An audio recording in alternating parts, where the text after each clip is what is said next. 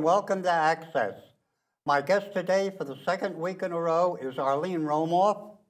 And Arlene is president of the Hearing Loss Association of New Jersey, co-founder of that organization, and Advocates for Better Communication. You're the founder of that, Arlene? Co-founder? Co-founder. Co-founder. And she's an author of Listening Closely, A Journey to Bilateral Hearing, and before that, Hear Again, Back to Life with a Cochlear Implant. And last time we were talking about Arlene's wonderful experiences when her hearing began to come back. Her hearing did come back quite quickly. 25 years later, when she had an implant in her head which enabled her to interpret the sounds that she was hearing and had been missing for so long. Okay, Arlene, just to review what we talked about in the first program for people who didn't get to see it, sum up quickly what this cochlear implant meant for you in coming back to life, what it meant to you day to day and your aesthetic experiences in life and so forth. Well, as somebody who grew up with normal hearing up until my college years, and then losing my hearing gradually to the extent that I was left profoundly deaf 25 years later, it was absolutely amazing to get a cochlear implant and being returned to the world of sound, to actually know that there's a device that could make a deaf person hear again. And we just take for granted all those sounds that are in our lives, but to get them back again with a cochlear implant was an amazing experience. And two, it's more than just the sounds, because sounds are just out there, but hearing loss is a communications disability. So when people lose hearing, there's a wall of isolation that comes up around you that prevents you from communicating with other people. And the isolation is devastating. Solitary confinement is what it was like. Have you ever heard of the book Deafness by Richard Wright? He's a South African poet who lost his hearing between the ages of 6 and 9 and learned to lip read. He lost almost all his hearing. And he said that the terrible thing about losing hearing wasn't not to hear, but not to overhear. And I kind of know what it means, especially... Yeah. Oh, you really, really hit the nail on the head there. Wasn't that a wonderful comment? Yes, because in this second book, which is about bilateral hearing, bilateral, 2 ears, I was able to eavesdrop, and that's overhearing. Yeah. That means that you are able to participate in a casual conversation, that you are engaged with your surroundings, that you're not isolated, that you don't have to be invited into the communication. You don't have to be invited in to participate in the conversation. You are just there and you understand and you're connected. And that's overhearing. Overhearing. If you had 1 ear, that's difficult to do. You need 2 ears to do that. And I have bilateral if you have no ears, implants. it's impossible. Yeah. People don't realize that. And even people with one single-sided deafness, they know they're struggling. They don't really know why. And people with one cochlear implant, they think they're doing well. They're doing well on word exams, you know, in the soundproof booth. They think they're doing fine, but they're not really quite normal. You need 2 ears. It allows your brain to coordinate those 2 ears. We're wired for 2 ears. And that's what's in this second book, Listening Closely.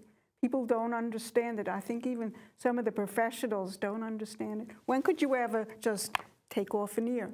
You couldn't do that before. Yeah. I can do that here. Deaf in 1 ear now.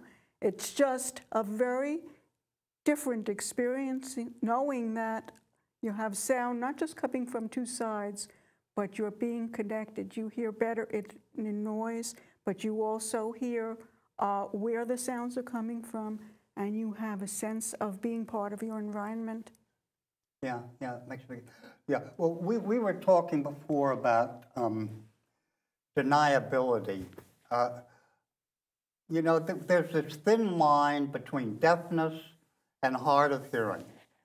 And in deafness, before the implant, you had to have a substitute for sound. You had to have lip reading or sign or something like that. Whereas being hard of hearing, the objective was to process the sound, increase the volume, deal with certain pitches and notes, so it was very much easier. Now, the people who were deaf tend to be very much in the forefront of advocating for themselves, very open about their deafness. They have the deaf theater. You never heard of a hard of hearing theater. In movies and things like that, people who are hard of hearing are often the objects of jokes. But we're talking about the fact that people who are hard of hearing are said to be in denial, not to want to get hearing aids. I think that's overdone. But tell me how you look at this situation of denial. I think that people with hearing loss do not understand the impact that hearing loss is presenting to them. They don't realize how much they are missing by not hearing.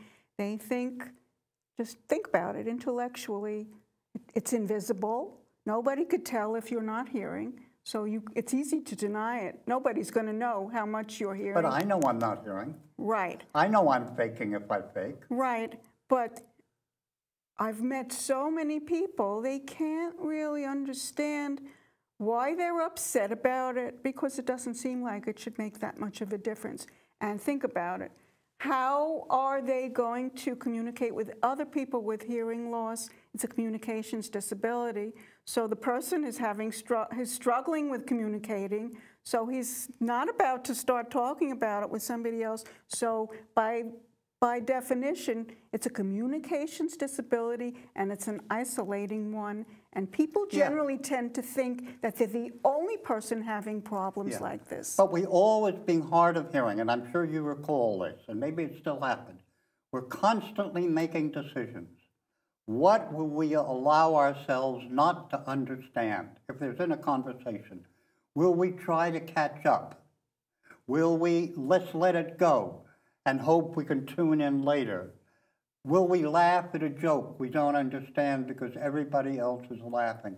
It is a constant process of decision, decision, decision, decision.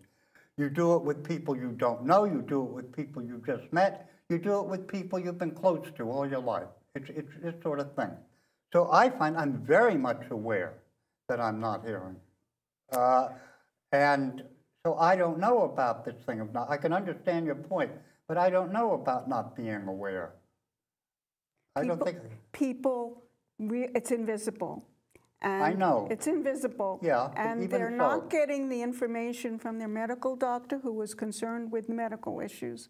They're not necessarily getting it from an audiologist who's there to assess hearing, or a hearing aid dispenser who's there to sell you a hearing aid. Where do you get how am I going to function with this? That's where the Hearing Loss Association of America, and in New Jersey we have the state affiliate. New York has many chapters as well.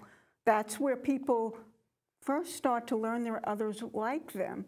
And I'll have to tell you, when my first book came out, and now my second book came out, when people read it... Your first book was Here Again, right, and your second book is Listening Closely. Right, Listening Closely. Yeah. Now, these books are about my experience with cochlear implants, but it's really about my experience not being able to hear and then being able to hear again.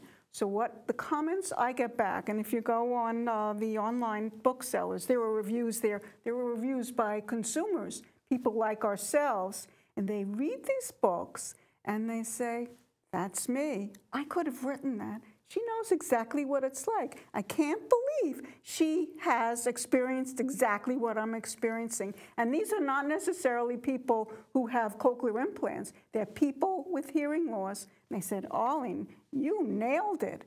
You know exactly what it's like. That's the importance of these books.